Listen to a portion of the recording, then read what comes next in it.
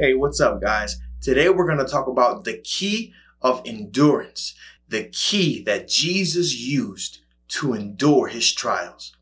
Stay tuned.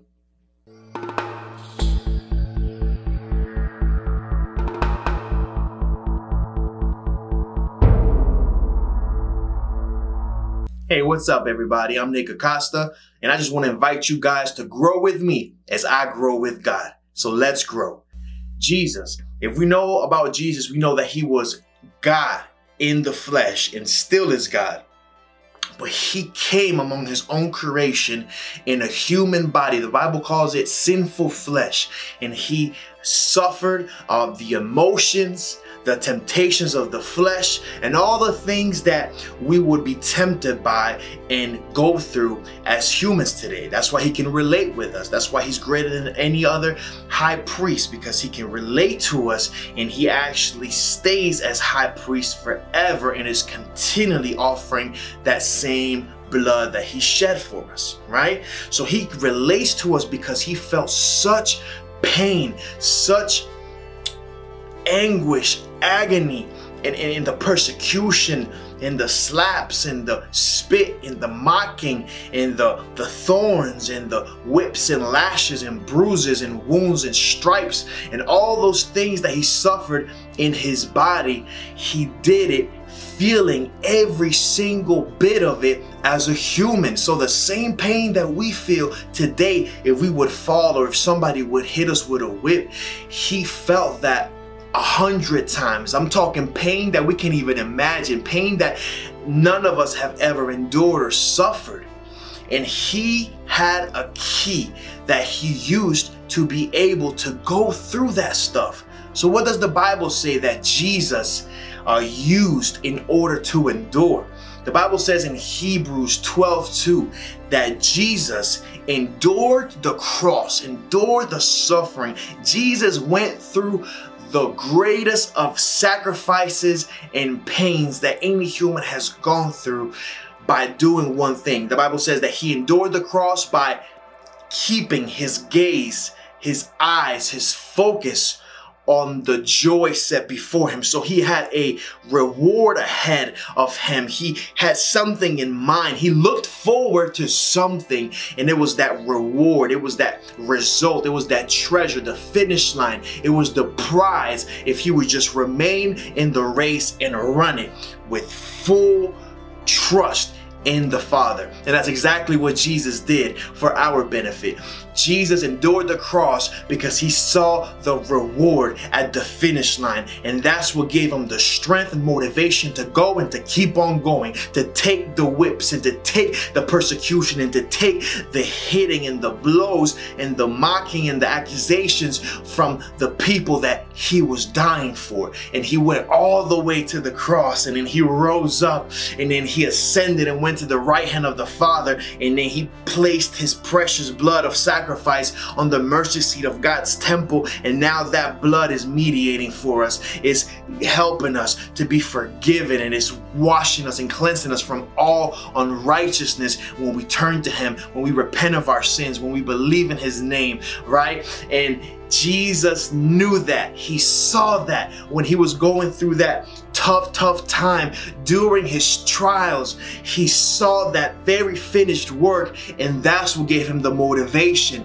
It was you, it was me, it was us going from sinners to saints, from orphans to sons, from unbelievers to believers, to the church of Jesus Christ, redeemed and sanctified by his Spirit. So Jesus saw us redeemed, saved, and forgiven, and in right standing with the Father, reconciled to him, no longer enemies of God.